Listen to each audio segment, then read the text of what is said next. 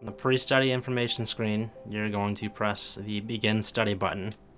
That's going to bring you to an equipment test screen where you have the Start Equipment Test button and two boxes that will be showing you your signal from the patient and two red lights that you need to turn green before you can continue.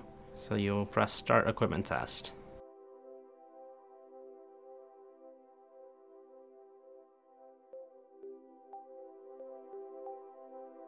And once your two lights here turn green, you are good to go to begin with the baseline, so you press the Begin Baseline button.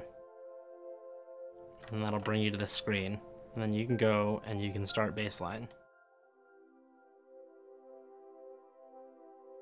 After the baseline is done, basically you have an option to extend for 10 minutes. You need at least 4 to 5 minutes of steady signal without an artifact. An artifact is a deviation from the steady signal that you want to see. If everything is good, then you can just move on and you can press the water load button and go to the next portion of the study.